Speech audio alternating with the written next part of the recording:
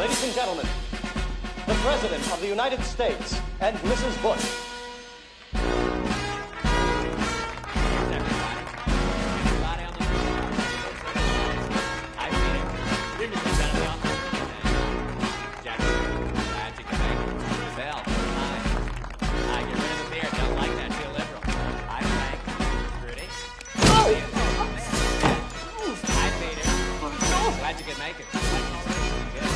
Everybody's here. Thank you very much. Dr. I'm glad you could make it, sir. I'm looking forward to hearing your story. I'm sure it's a wonderful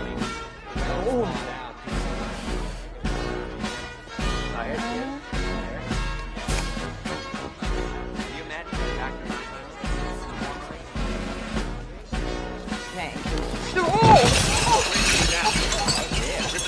Great lady down. Let's see what happens. Watch your head. No, wait. How are you, dear? I'm okay. Good. Please be seated. Welcome. Glad you could all come.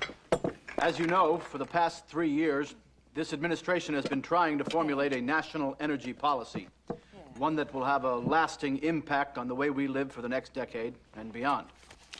To make sure that we choose the right path, the President has appointed as his top advisor in this area Dr. Albert S. Meinheimer. As I'm sure you're all aware, his reputation in this field is without peer, and Dr. Meinheimer will present his recommendations to the annual National Press Club dinner this Tuesday evening.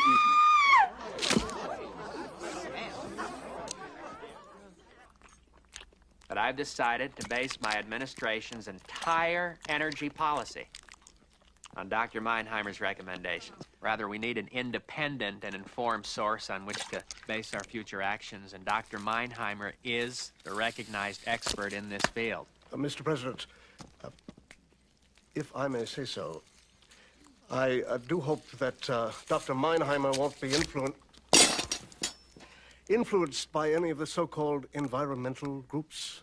Well, we're all well aware of Dr. Meinheimer's reputation, so I think that perhaps he's best qualified to explain his research methods. Oh! Dr. Meinheimer. Lady down.